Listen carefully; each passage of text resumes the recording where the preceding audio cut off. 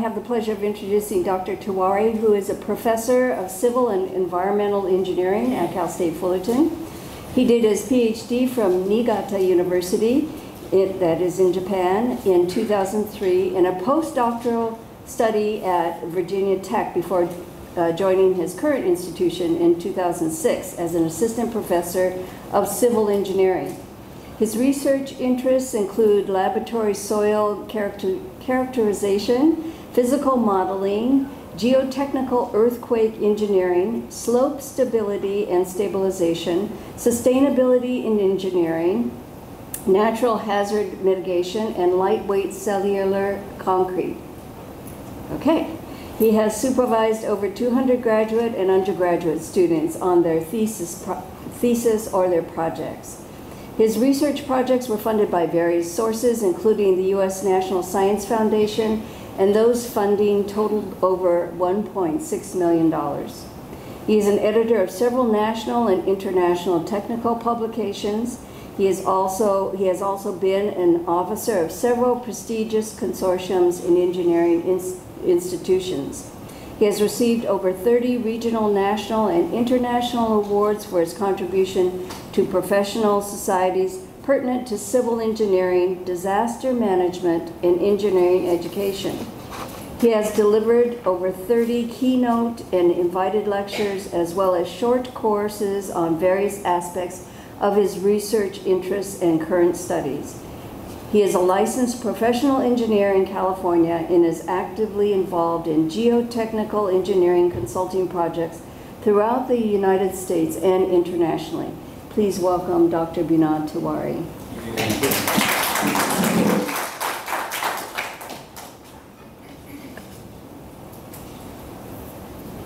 Thank you, Janice, for a very kind introduction. And thank you for this opportunity to to bring my part of my research thing into this venue and tell you what I am doing and what I could do, or we could do collectively to mitigate landslide hazards in Southern California. Is this sound okay? So the title I made is Causes and Effects of Landslides and Possible Mitigation. So as Janice mentioned, I'm Binod Tiwari. I'm a professor in the Civil and Environmental Engineering Department here at Cal State Fullerton.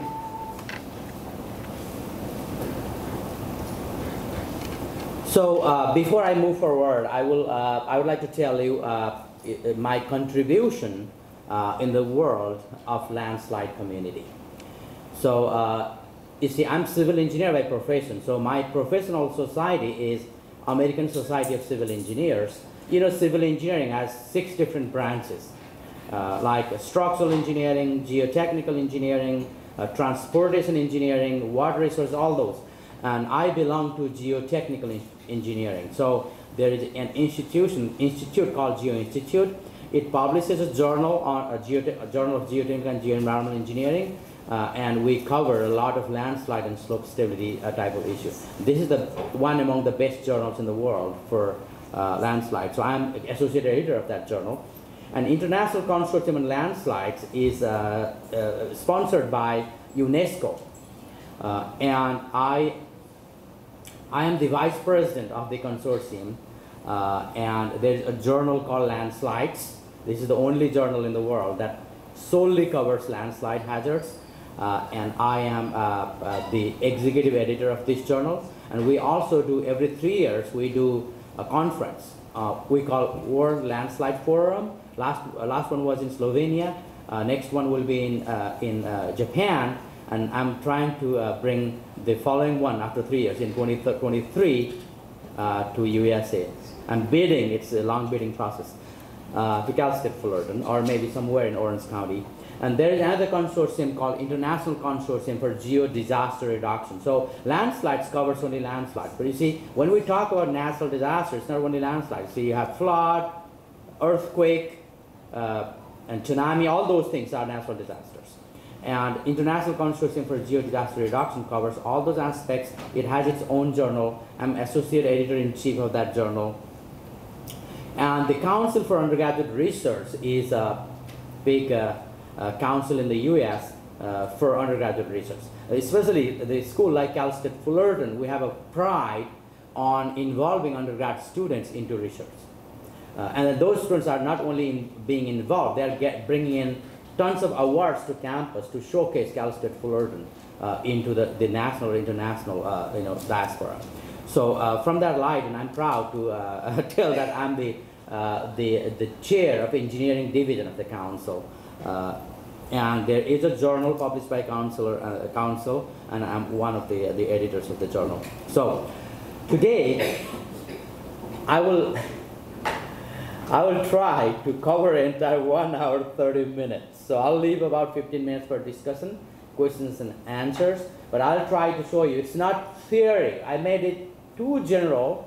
That way, I'll tell you what happened in the world, and then what can happen, and what are the processes. It will be like, this lecture will be like Landslides 101. So I'll talk about natural disaster and the community. And then I'll talk about the loss due to landslides. You see, whenever we hear the weather forecast, oh, there'll be rainfall tomorrow, right? And then I get a call, say, okay, are we expecting mudslides? So everyone is scared of mudslides, especially our very expensive houses on the top of the hill. They have potential to have landslides or mudslide problem. So landslide problem is not only mine. You see, if I have a house on top of the hill, if my house moves, then it's not only my problem. My house will hit someone's house. That's a problem too. So landslides are very serious issues not only in Southern California, all over the world. So I'll talk about that. I'll talk a little bit about what are the losses that we are bearing a year due to landslides globally. And then I'll try to teach you a little landslide thing. So what are the types of landslides? See, sometimes, everything we get, we call them mudslide. And in reality, that's not mudslide, right? So depending on the type of landslide, the consequences of the hazards are different. And then the amount of money that we are spending to prevent them are different too. So I'll toss a little bit on that. And then I go more in detail on the causes of the landslide. What triggers landslide, right? And as you know, whenever we have rainfall, we are always scared of landslide. One is rainfall for sure, but there are a few more causes of landslides. Then I'll show you a few examples of earthquake-induced landslide. Because we are expecting, we always tell, you might have seen the drill we are doing every year multiple times with the expectation that, hey, we may end up getting, many of you might have seen San Andreas, the movie, right? It is super exaggerated version of the earthquake effect. But you see, we're expecting earthquake. We're not, optimistically expecting that. We don't want earthquake, but earthquake is natural disaster. Rainfall, yes, we need rain, but we don't want rain that triggers landslides, right? It's a natural phenomenon. You cannot control nature, but by learning, the statistical data, learning the processes, then we can save ourselves from those disasters, right? So for that reason, I'll show you a few examples of the landslides triggered by earthquake. And then I'll also show you a few examples triggered by rainfall. A great example that I brought today was, depending on the venue I go, I changed the example. For today, I chose Montecito, debris flow, a disaster that we had last January. And then we'll talk about a few Southern Californian mudslides. And then briefly, I'll take few, maybe 5-10 minutes to tell what are the precautionary measures that we can take. Every year, either family, friends, or the clients, sometimes, people are scared when they have. Recently, I got contacted by one lady in Santa Barbara, and her house was in landslide area, and then the email said, oh, I'm losing 10 foot of my backyard in landslide. Can you come and help? You see, what I do is, I don't want to design, because you see, design is, I have my license and I have stamp. Design is liability. So I don't want to design. What I do is I visit different places. Like sometimes my staff, you know, when you buy amazing $3-4 million house, $2 million house on top of the mountain, then sometimes you see crack on that and you're scared. Wow, I got a crack. That may be landslide. I may lose my $2 million overnight, right? That's what people think. And then I get invitation. I get a call, even my family friends, even people like that, the lady. And I'm a professor. My job is not, you see, to earn money and to, yes, it's money. You need money for sure. But my first focus is to help people by educating them. So what I do is I go to their houses and I tell them, you see, I'm not designing. You find a consultant. I'm also a professional, engineer, but I'm not designing for you. My job is more education. So I do consulting for the consultants, the high-level consultants, but not for the people. So I tell them these are the processes. You monitor the progress of your landslide yourself. So I train them. In 10 minutes, I train them on how to monitor the progress, how to figure out whether that is actually a landslide or that's not a landslide at all. And then I help them out. So I'll talk a little bit about that today. And every year, at least 3 or 4 people I train. That's my objective, to train at least 5, at most 5 a year. That way those people will train the others. You just need $10 to buy tools to monitor them. Just Home Depot and $10 is enough. You can go to other. I'm not advertising Home Depot here, right? So yeah, you can go to Lowe's anywhere, but $10 is enough. And then I'll summarize at the end on what we should do to safeguard ourselves. There's no way we can change the Mother Nature, right? So there is no way we can change the amount of rainfall coming down to the earth. There is no way we can make a giant umbrella to cover the Orange County. So what we need to do is we need to understand the consequences of the rainfall and earthquake and other natural disaster, and then try to avoid the problem. So we'll talk about that. So I'm not talking about structural measures where to control, to design. That's different thing, a different venue. For this venue, again, I'm telling you, I'm trying to make it landslide 101 type of lecture. Okay, so let's start with the natural disaster. So there are few natural disasters that the world is facing every year, and every month one or the other type of disaster is hitting the world, killing people, and then destroying millions of dollars of property. So one is earthquake, and nowadays, surprisingly for me, in past decade, we are hearing more larger scale earthquakes than in the past, more frequent. That could happen because of the media or social media we have, and whenever we get landslides or earthquake or those things, some part of the world, all of a sudden through the social media we see the impact, the result of that right away on the video and everything, right? So, but earthquake is one among the worst natural disasters that we may want to have. And the landslide is another one that also kills hundreds of people a year, millions of dollars of property globally. And the floods are another. Whenever you have rainfall, then that will trigger. In the U.S., we have been facing hurricane, and few weeks ago, a month ago, there were 2 big hurricanes that destroyed lots of properties and killed people in the U.S. So hurricane, tornado. If we go to let's say Asia, then it's a monsoon rain, or sometimes people call the typhoon, and those things are killing people, and then that brings in flood. And the storm and hurricane, we talked about that. And then extreme weather. Sometimes you have extremely cold weather that kills people, extremely hot weather that kills people too. So these are also natural disasters. And tsunami is typically, mostly tsunami is associated with earthquake. So when you have earthquake, the epicenter at the ocean or water body, it doesn't need to be an ocean, it could be lake. Then you have the wave coming out to the surface. When the wave comes out to the surface, the amplitude of the wave increases significantly when it is coming to the surface, because the wavelength, that's the length of one wave, decreases and amplitude increases. That creates tsunami. And then, oh, I'm sorry, again I did a mistake. So wildfire is a one word, okay? So correct that. Wildfire is another one that we're facing. I mean, we're facing every year, sometimes every moment in Southern California. So that is another natural disaster. I would classify, FEMA classifies wildfire as a natural disaster. So for me, there's a gray zone to tell whether it's a natural disaster or anthropogenic or man-made disaster. So I would consider this semi-natural disaster. And then volcanic eruption is another one that causes significant damage to the society, in the society.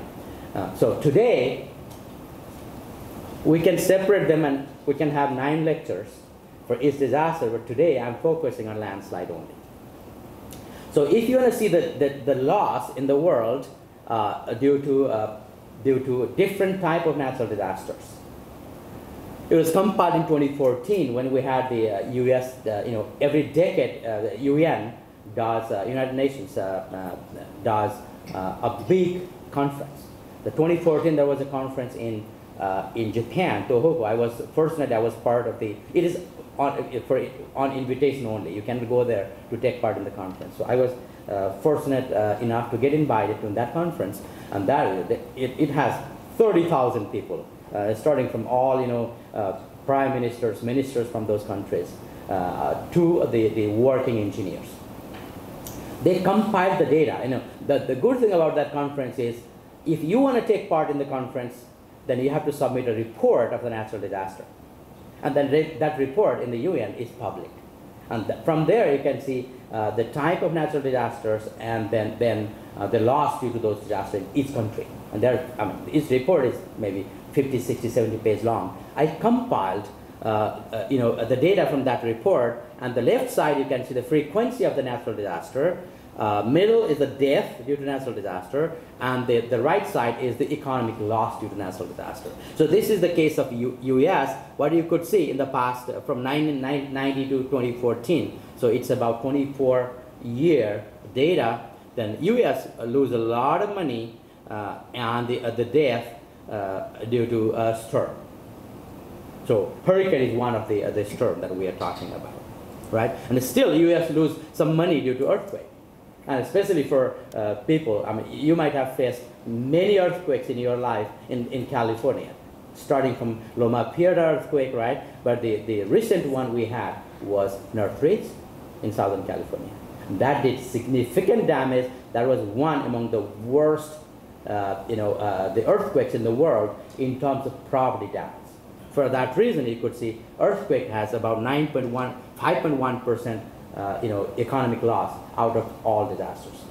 Okay, so one thing I want to tell you is storm, hurricane, and those things, frequency of that is they're pretty frequent. You're expecting them every year, every 2 years, right? But earthquakes, you're not expecting them every year in the same location. So if you see the data, same data in Japan, then you could see landslide. The blue one is landslide. So about 6% of the frequency of the number of disasters is landslide. And unfortunately, during that year, all economic loss and then the death toll was more by earthquake, because in 2011, there was magnitude 9.1 earthquake in Japan that triggered tsunami and killed over 20,000 people. So that dominated all the statistics in Japan that time. Otherwise, landslide is significant. Even during that incident, that event, about over 20 people died with landslide. Because over 20,000 people died with tsunami, over 20 people dying with landslide was in shadow. So if you go to developing countries now, like India, I would consider India and China are now progressing towards being developed country from developing country, right? So if you look into the case in India, 8.5% of the incidences, natural disasters they are getting are due to landslides. They get a lot of property loss, but it is not listed here. But in China, if you see, unfortunately, the color in the China is yellow for landslide. So in China, about 9% of the natural disasters they get is landslide. And they also lose significant amount of money with landslide. But if we talk about the damage we get from flood and earthquake, it is more significant than that with landslide. Okay, these are the data pertinent to the natural disaster. Now, if we talk about the average loss per year with those natural disasters, U.S. lose about 477 people a year and $104 billion of the property loss due to the natural disaster. When it comes to Japan, in those years, that was the year I was talking about, those 24 years, Japan lost over 2,000 people per year, because mainly over 20,000 people during the tsunami, 2011, a big earthquake and tsunami, and then lost $132 billion of property loss.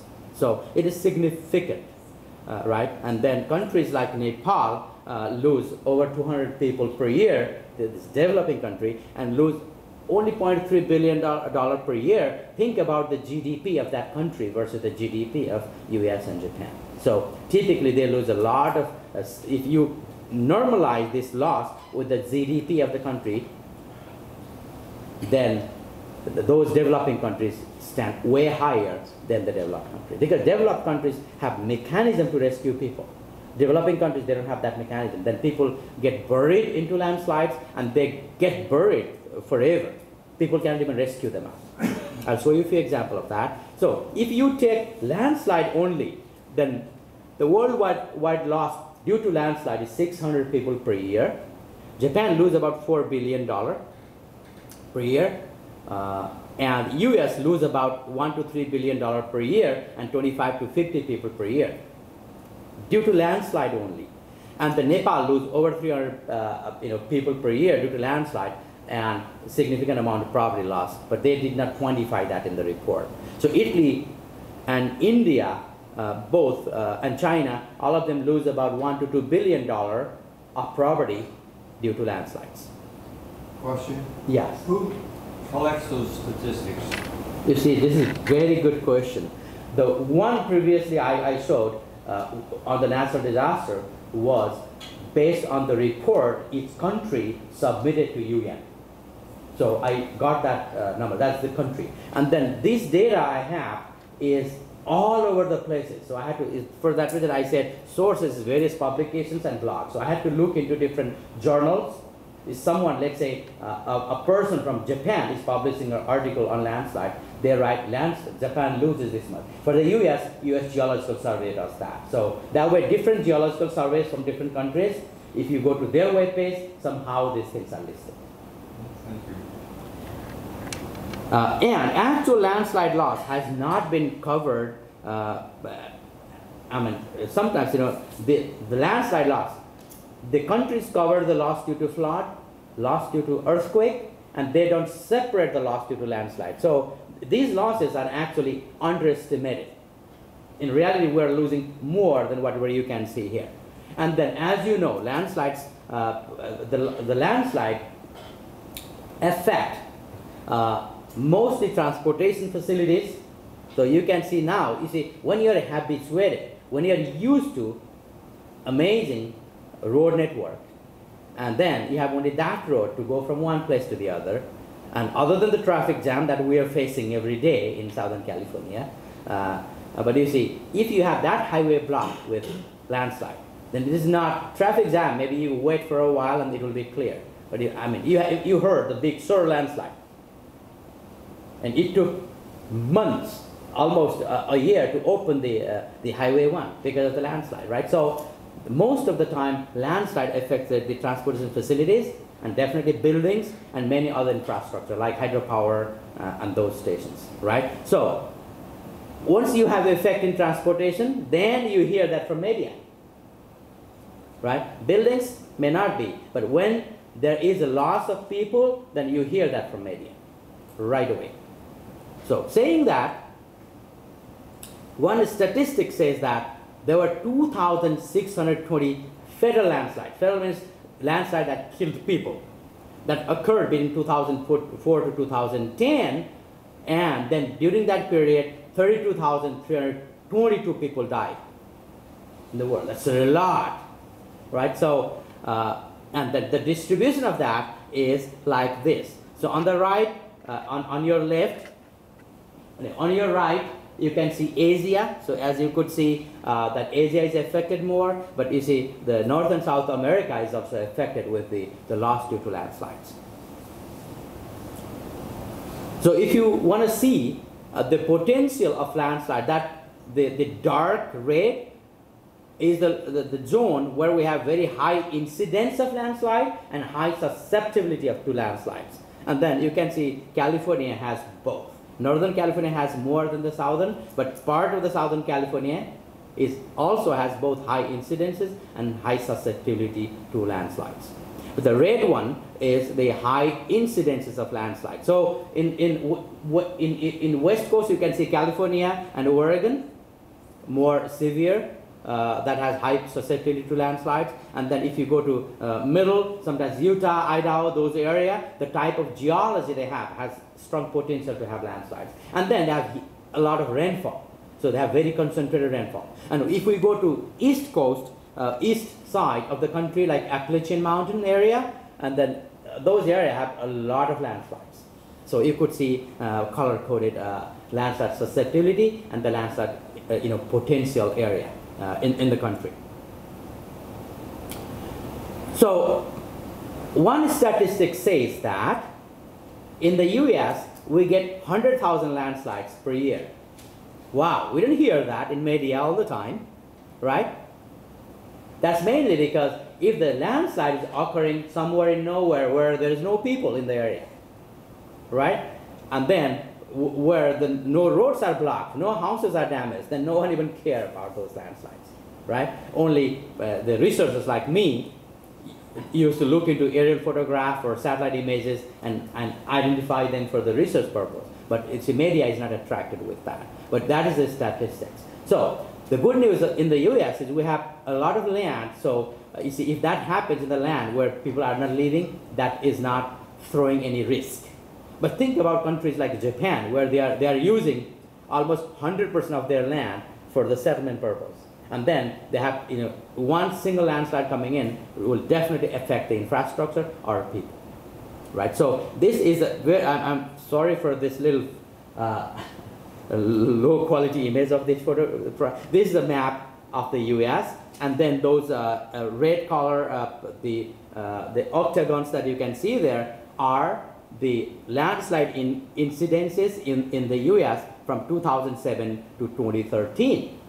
So the tons of landslides in the country, between that and then throughout the country, and then you saw the incidences. So these are distributed to the area I showed you where a large, high incidences of landslides. Okay, so among that, the size tells you the damage, right? And then damage to property, damage to death toll. And the black dot you can see there are the landslides that killed people. They're fatal landslides, right? And then you can see the left top corner, you could see also landslide there. So you might have recalled in 2014 in Washington there was a big landslide, also landslide that killed over 40 people. And that was in media for months. The one thing I want to tell you is all these natural disasters. You see, when the disaster happens, then for a month, all those CNN, CBC, Fox, all news go, and then you hear them. After 3 to 6 months, you forget you had natural disaster in that area. And then we hit with those natural disasters. Then we remember, 5 years ago we had natural disaster here. We forget about that. So we should not forget it. Now let me walk you through different types of landslides. Okay, so not all landslides are called mudslide. So one type of landslide is called a rotational slide. So this is big. In this type of landslide, it does not happen all of a sudden. Most of the time, you have small landslide occurring due to erosion or anything, and then if we don't control that, then every year that becomes bigger and bigger and bigger, and then you get 30, 40, 50, 60 foot deep, large body of landslide. And you have 7, 8, 9, maybe 10, 20 houses in the landslide area. When the landslide moves, then house move with it. So it is very expensive to prevent these type of landslides. So what we do is, if you look into the section, if you caught the landslide from the middle, you don't do that, but just imagine that you're chopping off the landslide from the middle, then you can see the cross section from the side. You can see this type of the section. And then here, the base, the red line, you can see this is the depth of the sliding mass. The soil below that is stable. It will try to stop that landslide to move, and the soil above that is moving down, right? And the mass is pretty huge. And then what triggers this is mostly water table. You see, below the ground, we have water. Some locations you have water 1 foot below the ground. Some locations we have water 100 foot below the ground, depending on the local situation. But when you have slope, mostly water is maybe 5, 6, 1 to maybe 6 foot, 10 foot below the ground, right? Higher, shallower the depth of the water from the ground, more potential you have landslide. So what rain does is rainfall. When rain falls on the slope, the rainwater from the soil percolates down or goes down, infiltrates down, and then when it hit that static water level, that will increase the water table. We call them water table, right? That increase, that makes it closer to the ground, that triggers, most of the time, that triggers large-scale rotational slides. So the reason we call them rotational is they slide like that. They rotate and slide. And the mass involved in these rotational slides are huge. Sometimes, a million cubic yards of the mass. So they are very expensive to control. The only way we can control them is by not letting them enlarge. So when you have small 3 or 4 foot size, landslide or erosion, you control at that point. I'll give you one example of that. You see, one of our technicians, he has a house in Valinda, and then for some reason, his sprinkler system did not work, and then you have the sprinkler totally broken, and then the sprinkler head came out, and the pressure of the water shot, right? And then you have a projectile type of water going to the backyard and eroded the soil. First you think, oh, it eroded, that's fine. You don't even pay attention to that.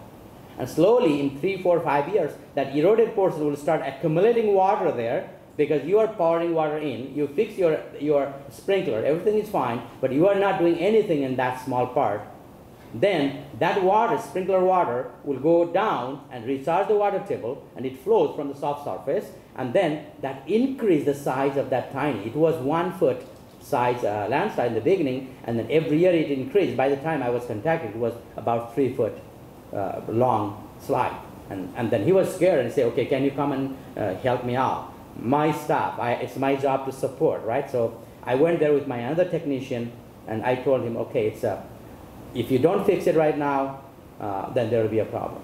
So he spent about $4,000 to fix, put a wall, and then backfill that eroded portion. Then now there's nothing. You can't even detect there was landslide in the past. So if you solve the problem right away, then these type of landslides will not give you trouble. If you don't solve it, it will give you trouble. Good example of that is this. I don't know how many of you have been driving in Rancho Palos Verde area. So this is Portuguese Bend landslide, the famous Portuguese Bend landslide, where you see, if one can develop this area, each house is multi-million-dollar because it's oceanfront. But you can develop houses there because it is a part of several acres of land, is hundreds of acres of land is under landslide. The whole mass is moving down towards the ocean. And if the speed is high, the depth is over 200 foot of the mass. If the speed is high, sometimes it moves by 30 inches per year, meaning. So what people do, the city does, is they keep on resealing, and they keep on adding the asphalt or pavement to make the road running from there. This is a spectacular example of, if you don't pay attention, there is no way you can get these type of landslides unless you have a big tectonic movement. But typically you get smaller size, and then from the toe it moves up to the crown of the landslide. So second type of landslide that we see frequently is called translational slide, like this. So the meaning of the translational slide is, you see, we make our houses, we make our roads on soil, right? Some locations you have bedrock, very strong rock below the soil. Some locations you have very deep soil layer before you hit the rock, right? And then those layers, soils are actually, they are the weathered rock. So with the environmental processes, the rock weathers and then converts into soil. And then you have a certain thickness of the maybe 5 foot, 10 foot, 15 foot thick soil layer on top of very strong rock layer. Then now you can see very weak soil layer, very strong rock layer. When you have rainfall coming in, that rainwater goes down, and after it hits the rock, then there is no way that rainwater percolates down from the rock. Then it starts accumulating there, and then it starts moving even from the contact between the weathered soil and the bedrock. And then whole soil, weathered soil, will start sliding down. And we call that type of the landslide is translational slide because it's way longer compared to the thickness of the slide. So we get a lot of landslides during heavy rainfall and the translational landslides during heavy rainfall and during earthquake. Because when you have earthquake, the contact between that strong bedrock and the soil is weak, and then it is shaking at that contact, and then soil falls down. So scale-wise, it's not as large as the rotational slide. So there is a strong possibility that we can clear that within a day or two. But if we talk about rotational slide, big shore landslide is one example of that. So if you have big rotational slide, there is no way you can just control the landslide by taking the materials out. The other type of landslide is more involved with the rock as opposed to soil. So it is a block slide. So sometimes when you see very weak soil, weak rock, and strong rock. So how the rock is formed, especially for the sedimentary type of rock, we get in when the river is very strong, that it can bring in gravel, sand, all the big boulders with it.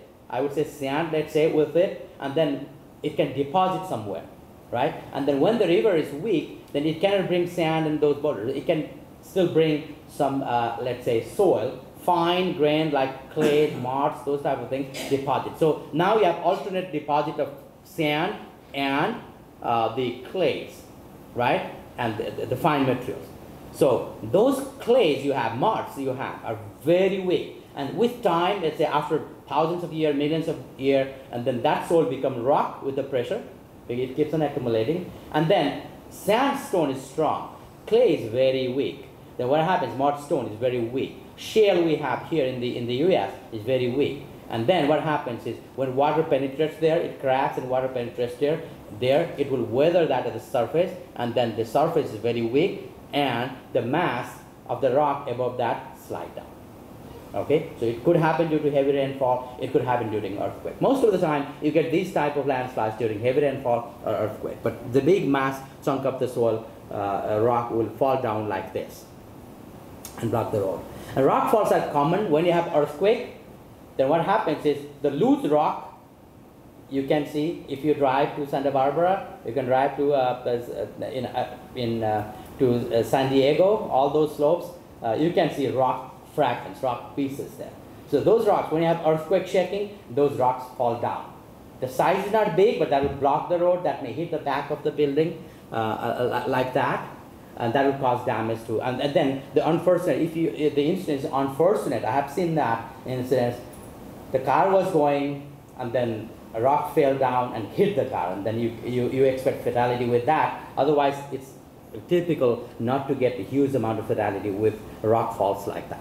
So the prevention of that rock fall is, most of the time what we do is, if you see loose rock, then you go there with the wire net, we call them Gavian net, and then we fix them where that, like containing those rocks on the slope. That's one of the techniques. Or sometimes we just pour concrete in, we call that shotcrete, and then we just nail few loose rocks and then cover them with the shotcrete.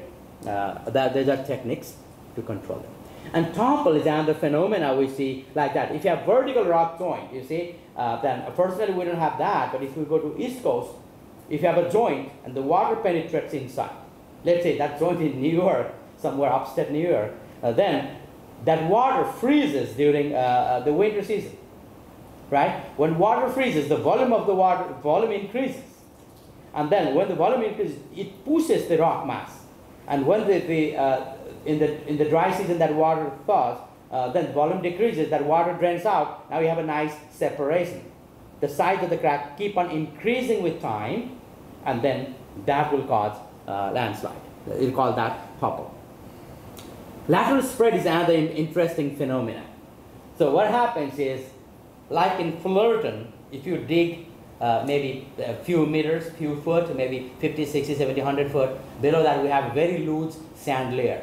If that very loose sand is below the water table, and we call that, you see, that sand, loose sand, has potential to liquefy, that means convert into liquid when you have earthquake. Because when you have earthquake will hit water. You know water, when any force hit water, water will give pressure everywhere. So it gives pressure up also.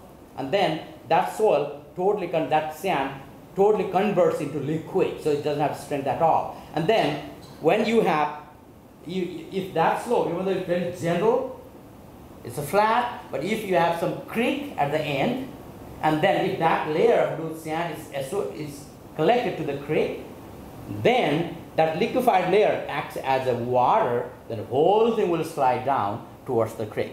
So a lot of cases I have seen the abutment of those bridges, the approach road of the bridges, approach wall of the bridges collapse along with that, the force, that landslide. We call that lateral spread. And a lot of time in Southern California, we see mudslide, right? For me, it is not mudslide. I call it debris flow. For the debris flow to happen, you need to have a source, right? Very steep slope somewhere, and rainfall is enough to trigger the debris.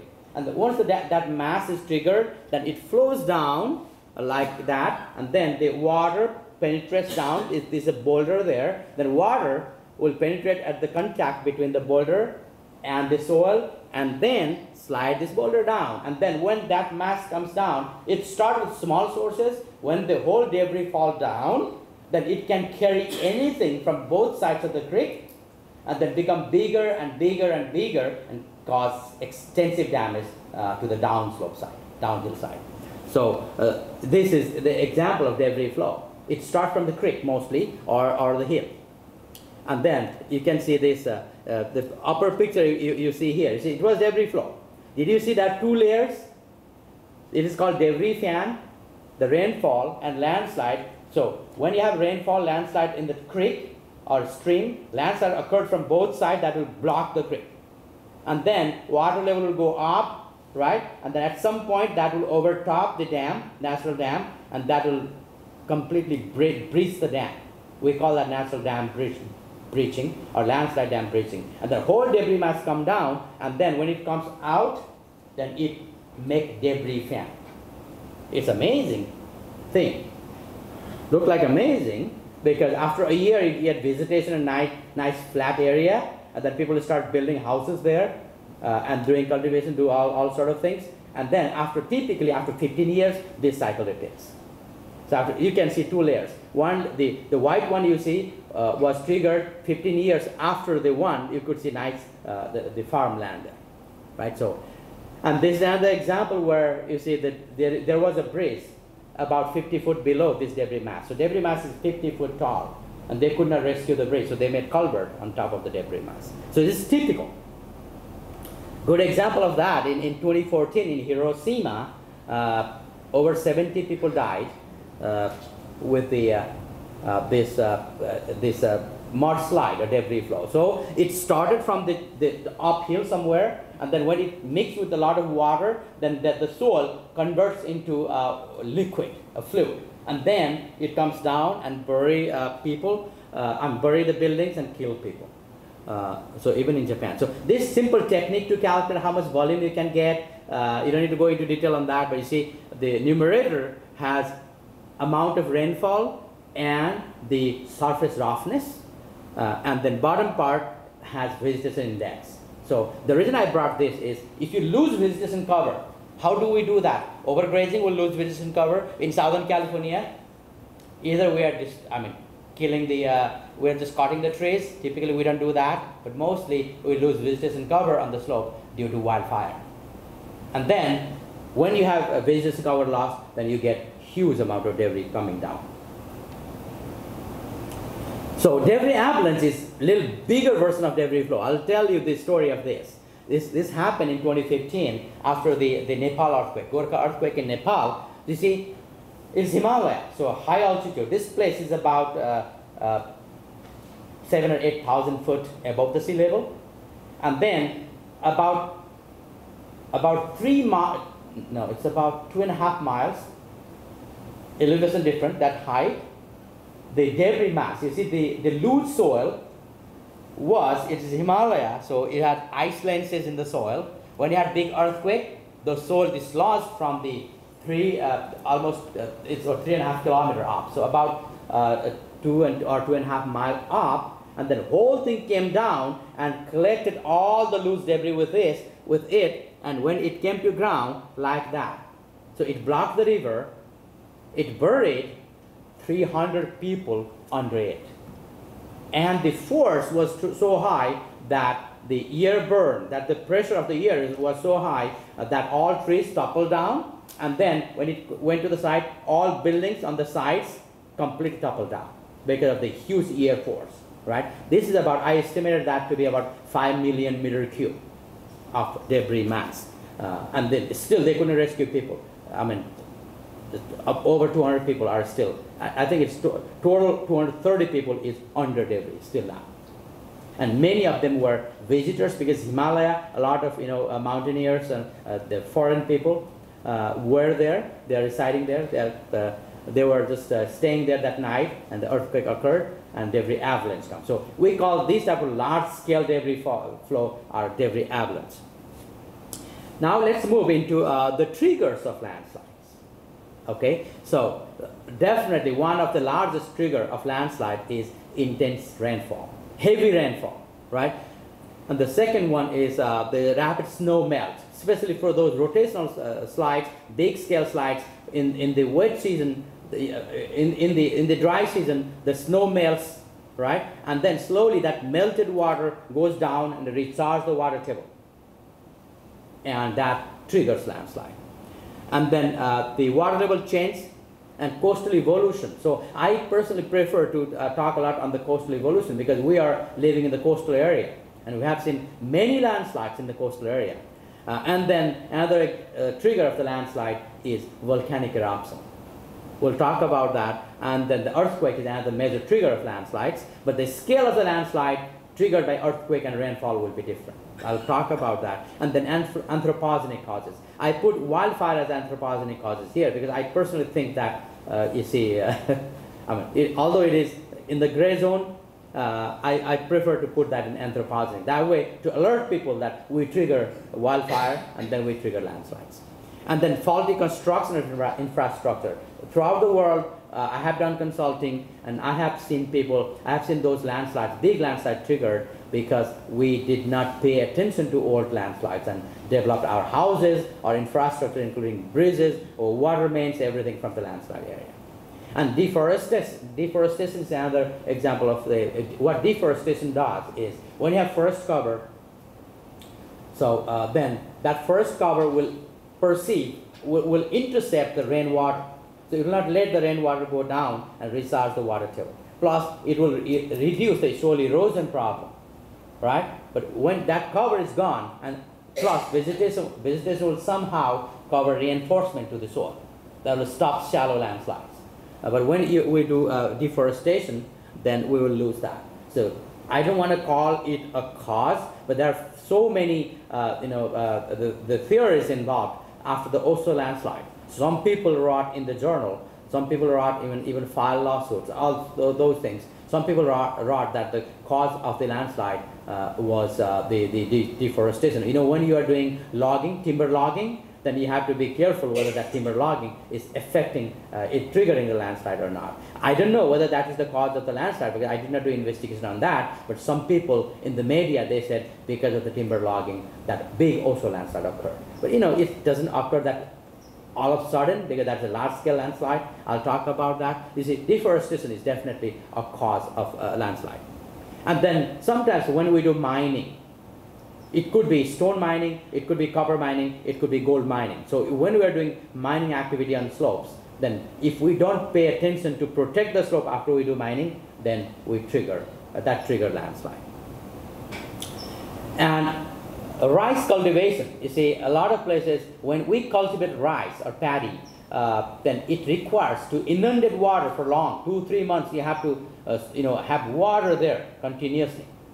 And if you have a crack, you need to have impermeable layer on the slope. So most of the time, what people do in Japan, countries like Japan, they produce very, delicious rice, and they make terraces, and then they cover the base of the terrace with clay, very impermeable type of clay, with the assumption that that will stop the water from percolating down, right? And then somehow if that clay gets desiccated or cracked, then the water percolates down from that crack and recharge the water table and increase the water table, and then that will cause landslide. So if we are cultivating the rice on slopes, first, we should not do that. Second, if we need to do that, then we need to protect the base of that, the paddy field. And then most of the time, what I have seen is landslide occurs due to poor water management.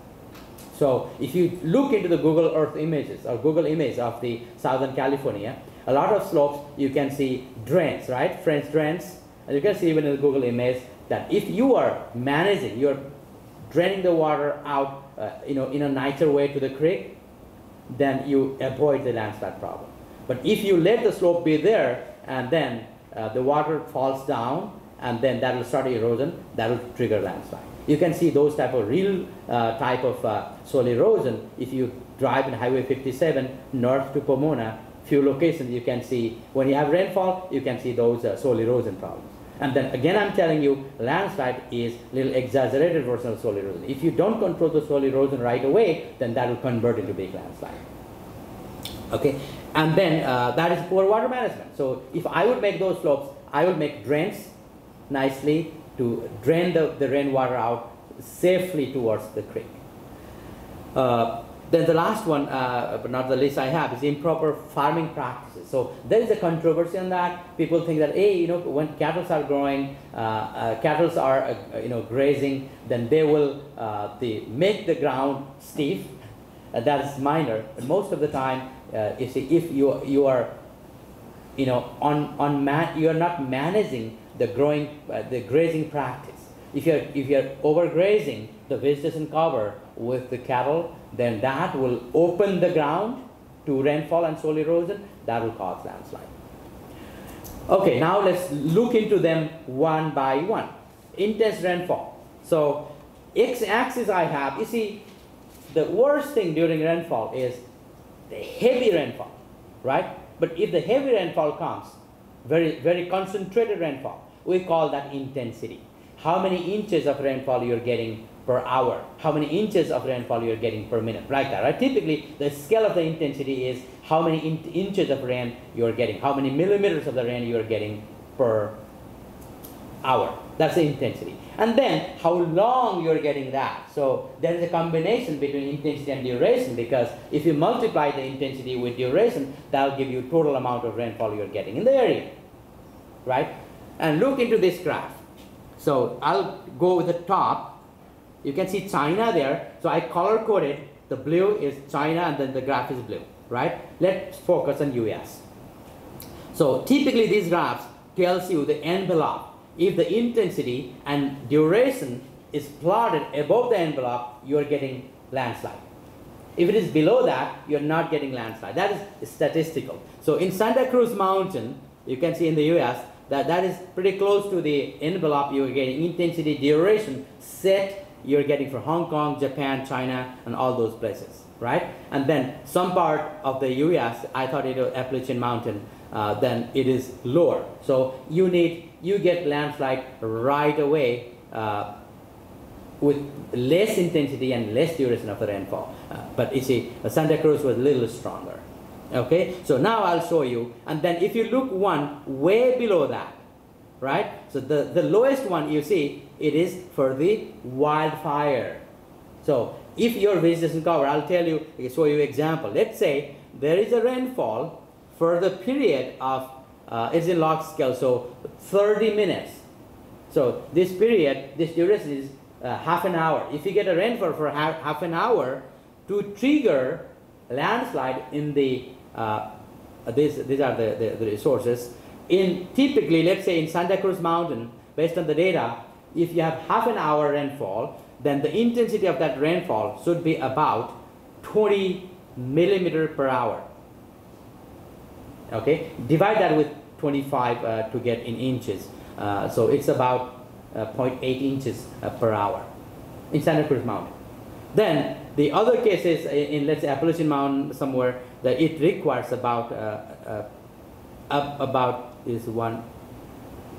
5 millimeter per hour, right? If it is 30-minute duration. Then when it comes to wildfire area, it requires only 4 millimeters per hour.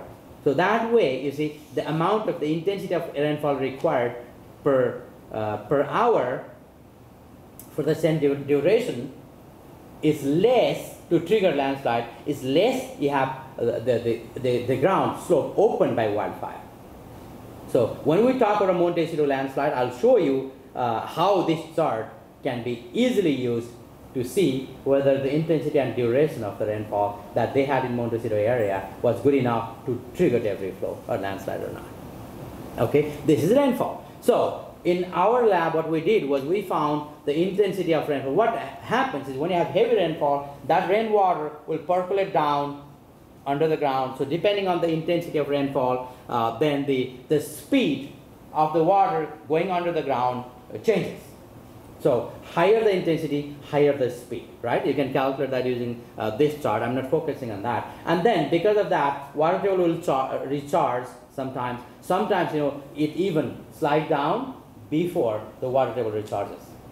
If the ground is now heavy with the rainfall, rainwater, and then 2 or 3, 5, 6 foot soil will slide down with that heavy rainfall. But this is famous landslide in La Conchita. Have you heard of that La Conchita landslide? It is in Highway 101 from Santa Barbara. I think in between Santa Barbara and San Luis Obispo. So you see, it happened in 2005. 2005 was bad year for Southern California. There are 2 big landslides occurred. One was La Conchita landslide. In 99, you know, Northridge earthquake occurred in 1994. So when you have earthquake shaking, the slopes are loosened with the earthquake shaking. In 1995, there was big rainfall. And then that triggered landslide in La Conchita area. Okay? Then people thought, okay, and then after 6 months, I told you, this is the memory of the people. And then it came to media and people slept. They didn't do anything. And I'm telling you, 10 to 15 years is a return period of the rainfall that triggered landslide. So 1995. So I was expecting that similar amount of unprecedented rainfall in 2005. And then in 2005, there was unprecedented rainfall in Southern California, and that triggered this landslide even larger. That did significant damage. That damaged several buildings, and there are few lawsuits involved on that. And at the same time, in our backyard, in city of Laguna Hills, there was Bluebird Canyon landslide. So in the same year, what happened was in 1995 we had few landslide incidents. In 1995 we had few landslide incidences in Southern California. It was mainly because after the earthquake we got big rainfall. And 10 years after that again, in Orange County, Bluebird Canyon landslide triggered down.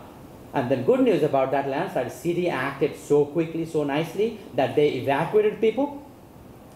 And then they requested FEMA to support them, and then the whole soil involved in the landslide were taken out, and then they completely controlled the landslide, regraded the soil, and then put few engineering structures, and then build those houses that was damaged with the landslide, and returned the people back. There was not a single lawsuit incidents I heard from this. So some places are like that. City played amazing role to stabilize the landslide area. So you see, after 2005, 2015 would be the year, right? 15, 16 would be the year where 2014, we had a lot of rainfall in Southern California, but that area was fine. So from that point of view, I'm telling you 10 to 15 years is a return period of heavy rainfall. And then you could expect a lot of landslides. Like this is another example in 2014 in Oso area, in Oso of Washington. It's about an hour a drive from Seattle. A big landslide occurred and the whole mass came down and then buried the river, and then it buried the river, inundated the river. Even the mass was so big that it even flew towards the settlement you have in the opposite side of the river. And then that buried over 40 buildings and completely damaged over 40 buildings, killed over 40 people, and that was a big thing in the media. And then what people think, could you see the vegetation here in the area? If you look into the photograph, you see on some part of them, they don't have vegetation cover, right? But the thing is, these type of big landslides don't occur all of a sudden. They were small. If you look into that area, I went there as a part of the ASCE team, American Society of Civil Engineers team. And then few creeks in the map prepared in 1910 or 1920, they had Mudslide Creek or something like that. So this area is famous for landslide, but we were not paying attention to the possible movement of those landslides. And this is a close view picture I took when I was there. So these things happen in sequence. It doesn't happen all of a sudden, right? So this is the recent one in India. There was a big flood in India, and then when you have big flood, big rainfall, you get the big flood. That rainfall was triggered this landslide. You see, the thing is, the reason I brought it up is, did you see the color of the soil here? It's a red soil. So almost 30% of the China has red soil. And you might have heard a lot of landslide incidences after rainfall in China. That was mainly because they have a red soil like this, and it reduces its strength significantly during a rainfall, and then it triggers landslide like this. They are big landslides. The worst consequence of landslide is rainfall in this landslide is landslide dam. So in 1980s, I think it was 83, in Utah, this is called Thistle landslide.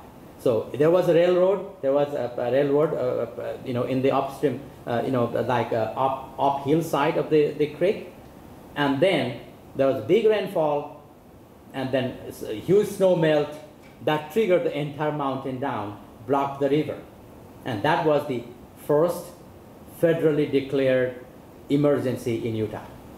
So federal government, FEMA helped them, and then you see, it was very long, about 200 to 300 foot. The water was inundated, and then there are few settlements there. No one died, but the people lost. About $900 million in today's currency value. They had to evacuate. So fortunately, they made a tunnel at the base of the dam and they cleared the area. It did not exaggerate the problem.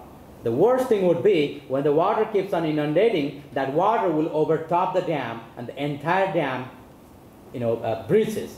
That can sweep away, maybe 5, 6, 7 towns at the downstream side of the river. But that didn't happen. But it was one among the largest disasters in the country.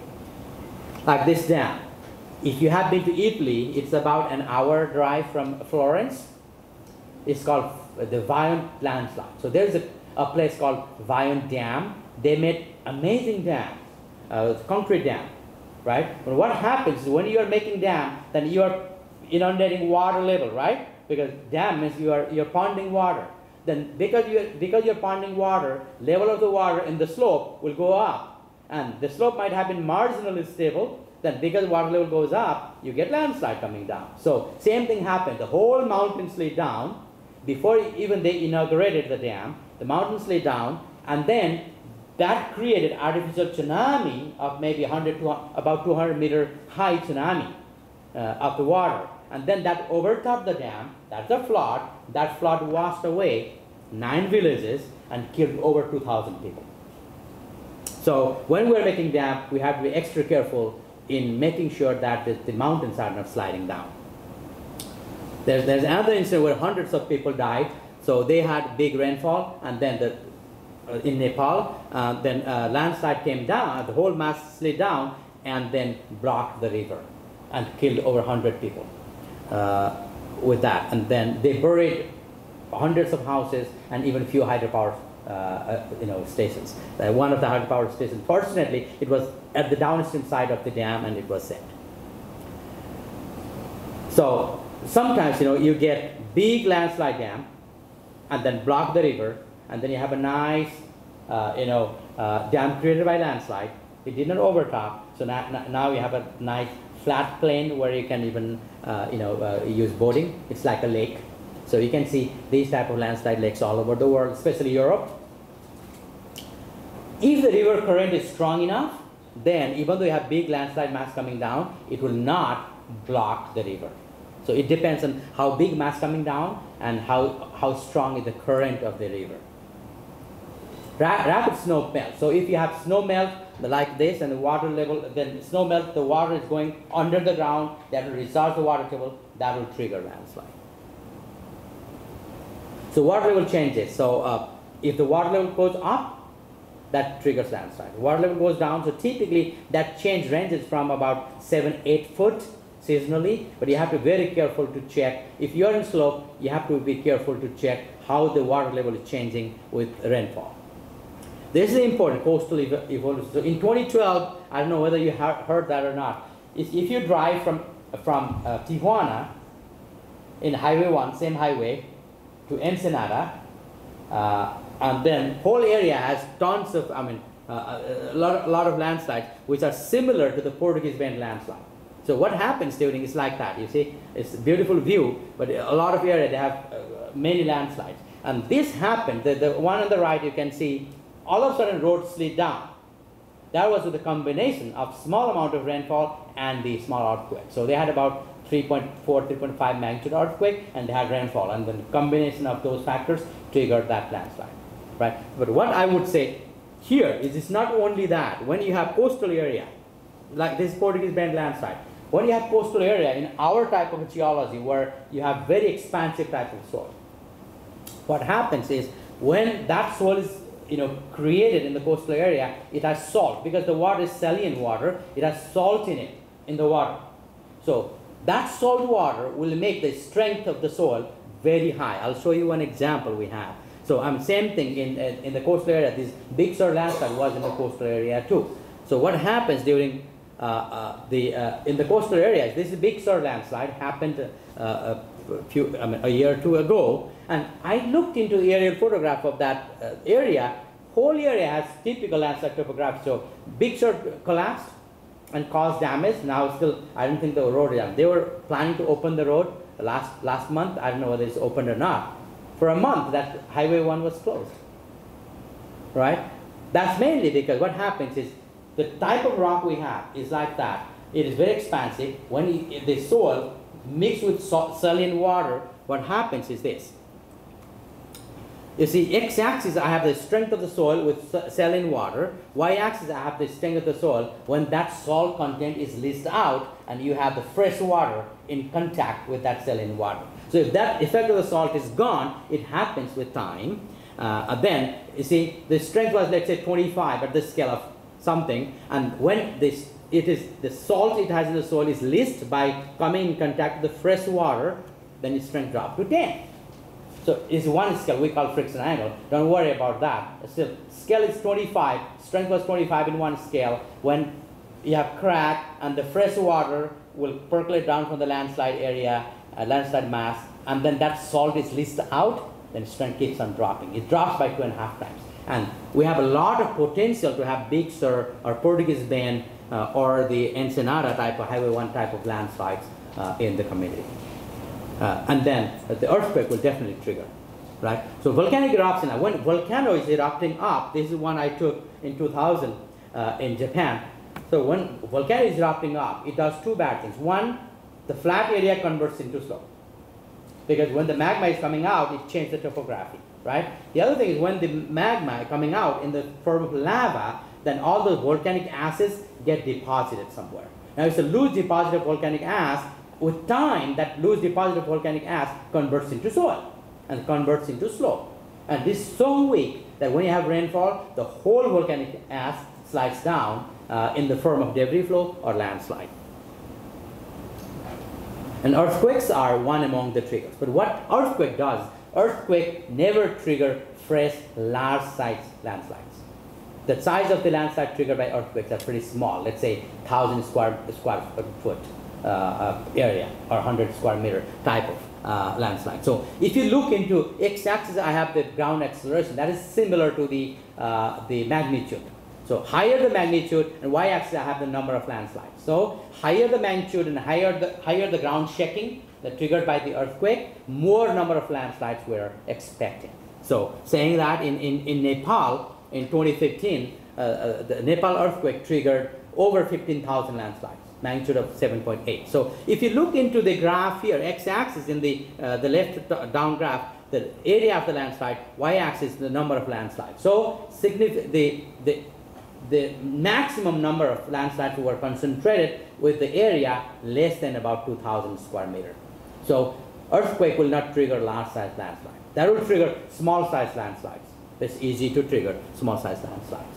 So then it's easy. And then the problem is once a small size landslide is triggered, if we don't pay attention to them, that will convert into large size landslide, right? So recently there was a big earthquake in Japan, Hokkaido area, and that earthquake triggered landslides like that. So that's mainly, Hokkaido is in volcanic area. In volcanic area you have volcanic ash, and then when that volcanic ash comes in contact with water, or sometimes you have water, the ground saturated with water because it was after the rainy season, and then you have earthquake, then you have a large run out type of landslides. So what we did, we found in our lab, we did research with our students, we simulated the landslide situation. There's actual soil from one landslide area in Southern California, in Mission Viejo, and then we put that, and then we apply rainfall like that, different intensity, different duration, and we also put that in our table to simulate earthquake. So we apply rainfall and shake it with the earthquake, and sometimes we just shake it with the earthquake and apply rainfall, different amount of rainfall afterwards to see the effect of landsliding. So what we found is up to certain density of the soil, right?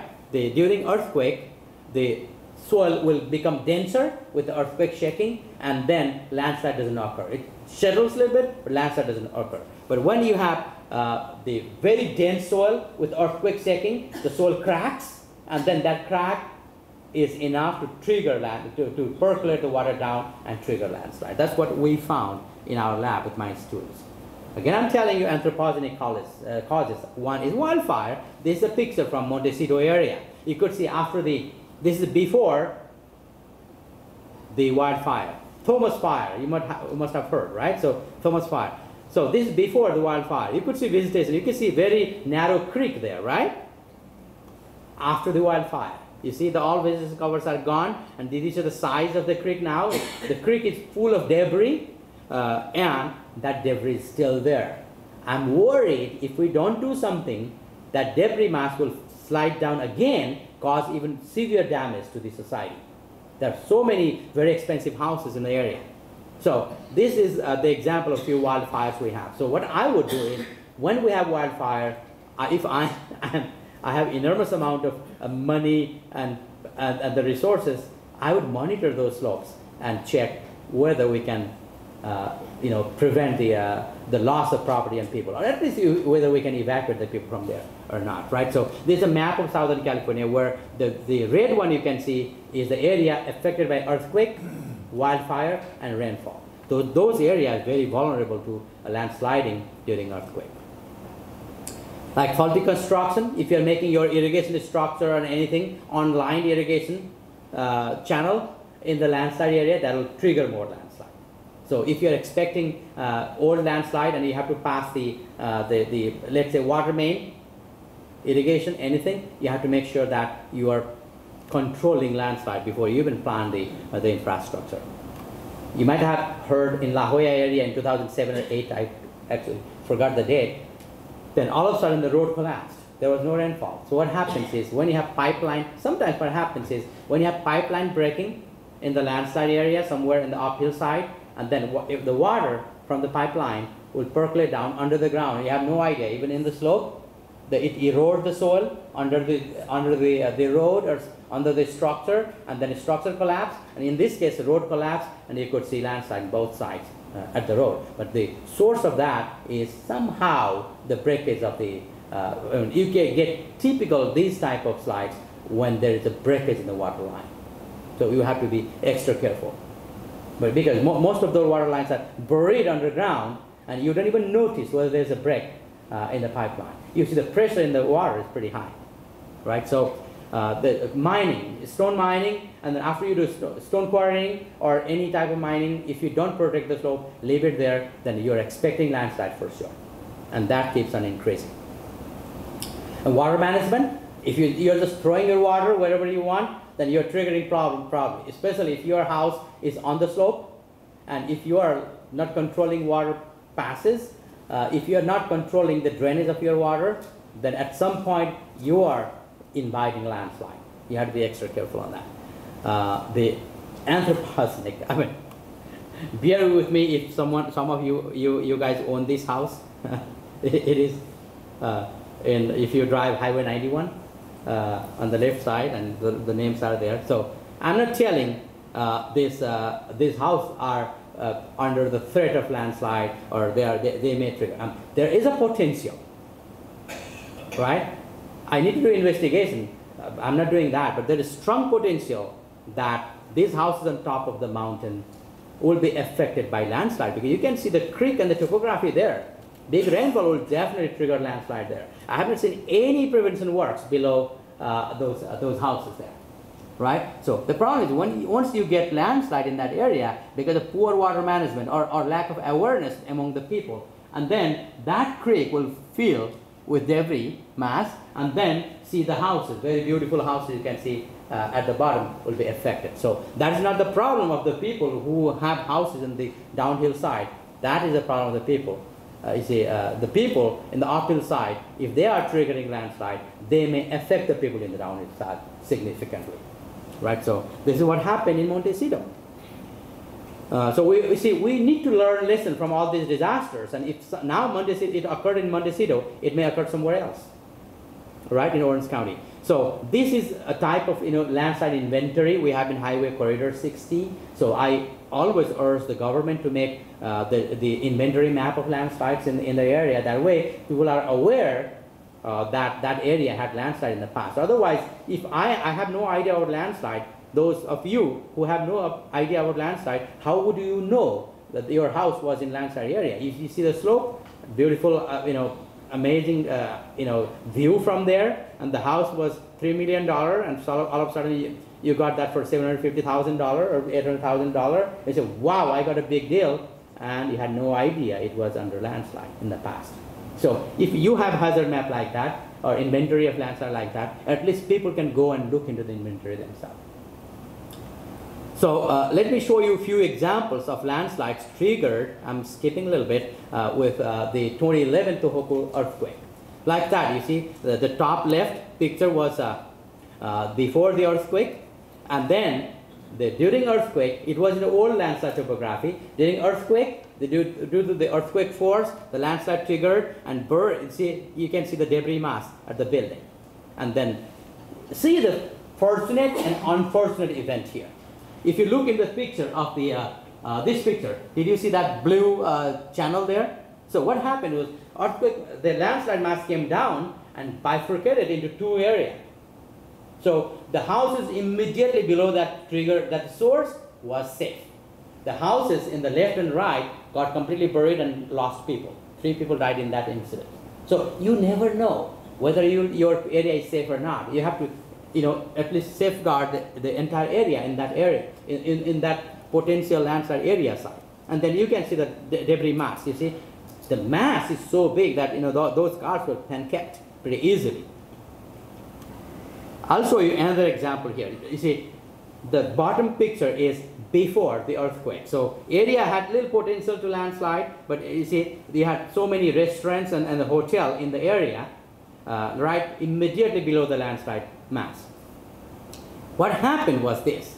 The source, you see, was if the ground in this side would have been weak, then that whole mass will come down and bury these buildings here, right? But the ground was strong somehow, and the ground in the left side was somehow weaker than the ground on the right side, and the landslide came down and then diverted to that area to kill 13 people there and bury over 20 buildings.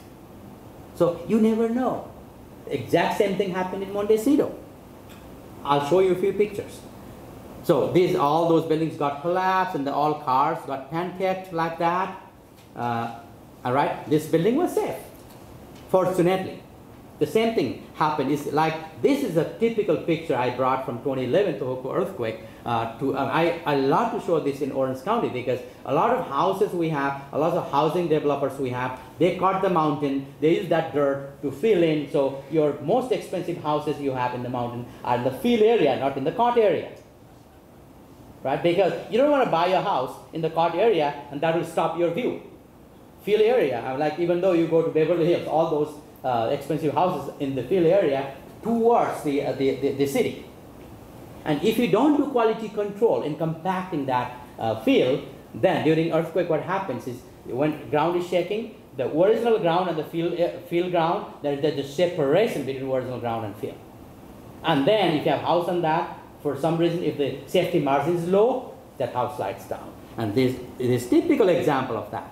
Like that, your house is in the crack, and then houses collapse like this, you see, in that area. So, saying that, you have to be extra careful. And it happened in Japan, right? But the situation is similar in Southern California. If you get earthquake, big earthquake, you may end up getting that. So, and then sometimes these landslides, in Japan, the landslide completely blocked the river. But Japanese people are very sensitive. They went, even the people are so educated, all people went and community artificially bridged the natural dam, and they safeguarded the houses and bridges there, right? So if you look into the different scale, those Japanese landslides triggered by earthquake were large in scale because they had volcanic gas.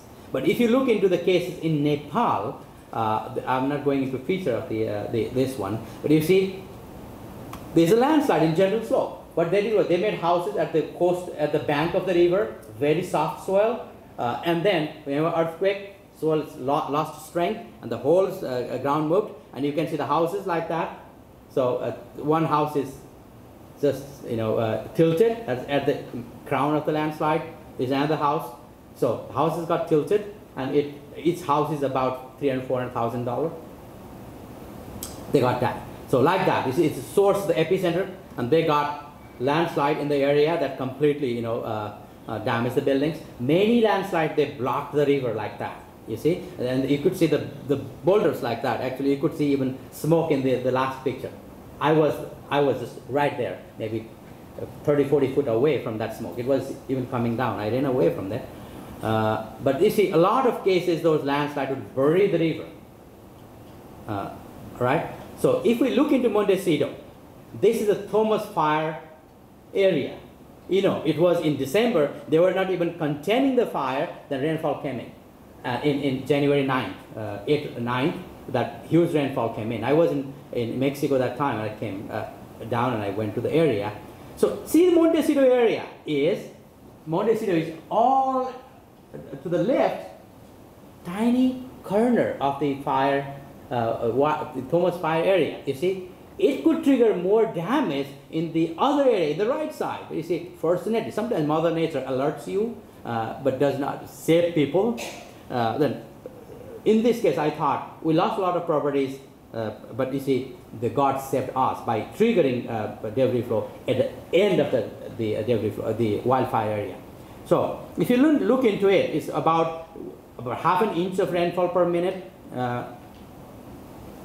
Per hour, so it's a mistake. Half an inch of rainfall per hour, and then it's about 100 millimeter, over 100 millimeter of rainfall. Then this is from LA Times. So if you look into the Montecito area, it got about 100 millimeter of rain, so about 4 inches of rain in a day, and then it triggered. And I did a little work on that. I checked. Did you see the rainfall? The bar you can see are the rainfall per hour. You see, and then you had little rainfall. All of a sudden, that time you got huge rainfall, and that triggered the debris flow. So if you fit that into the chart I showed you before, right? So then you have, this is the rainfall intensity they had and recorded in the device, and this is the duration. So does that exactly fit into the line? And frankly speaking, it was expected. So we need to develop a forecast system into those hills just to protect people. You could see those creeks with debris.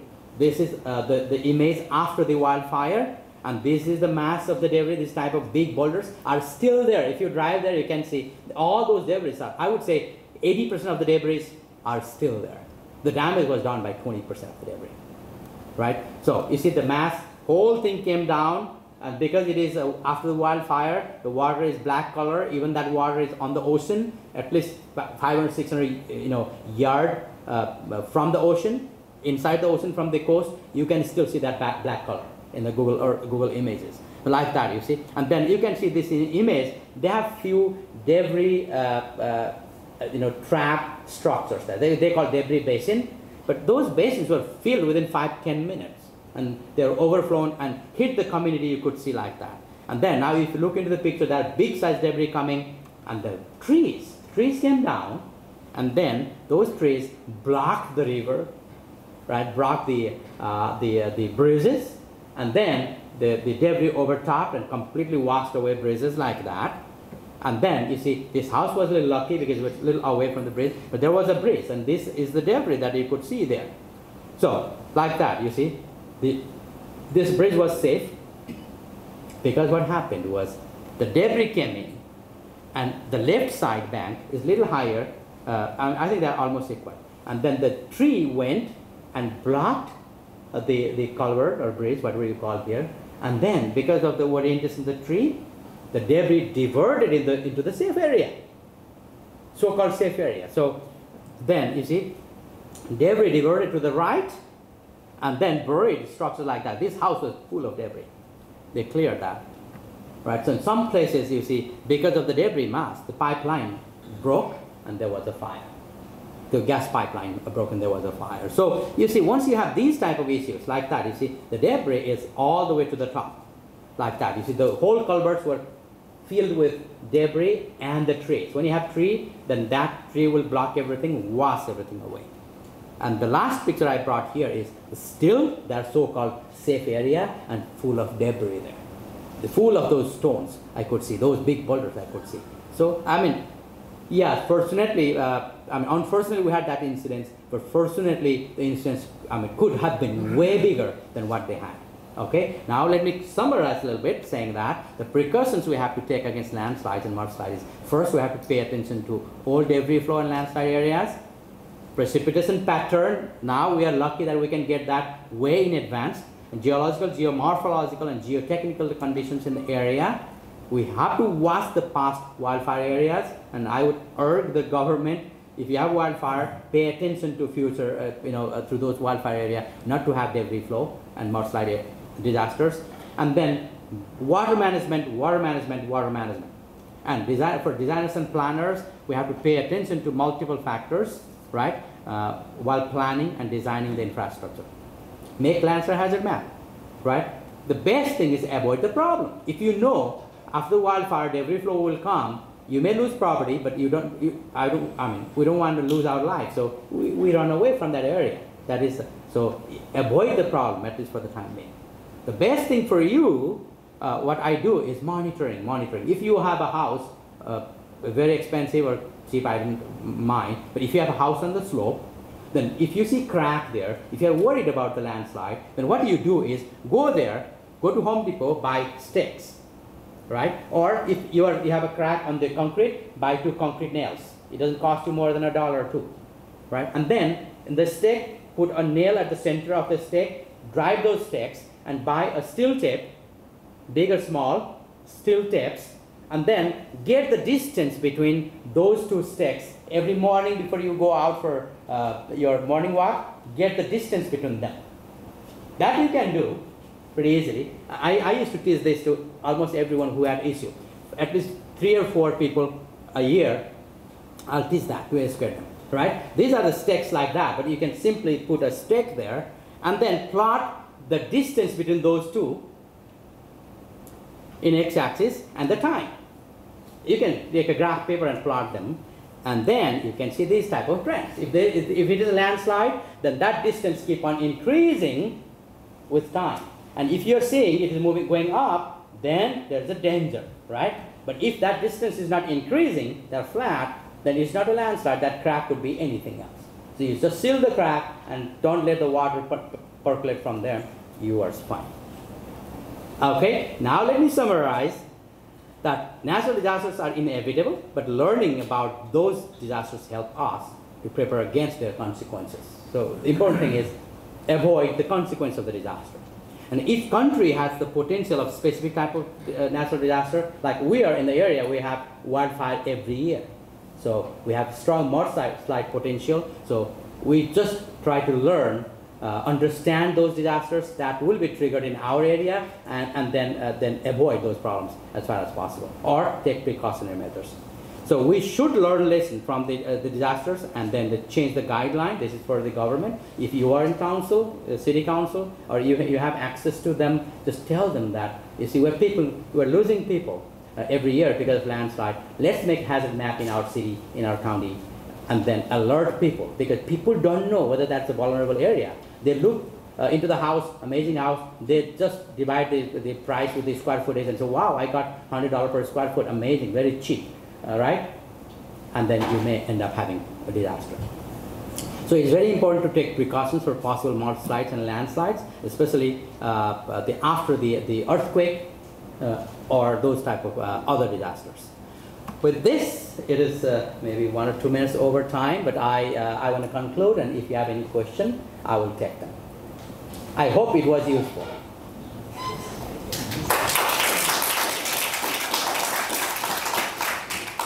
Yeah. How many of our major arteries coming into Southern California are at risk because of these landslides or earthquakes? You know, I have no idea, but many of them are definitely at risk, especially when we lose vegetation cover. So we need to do investigation on that. But you see, our problem is whenever you get landslides and mudslides, and then you go and you tell there's a risk, right? In 2014, we did few analysis.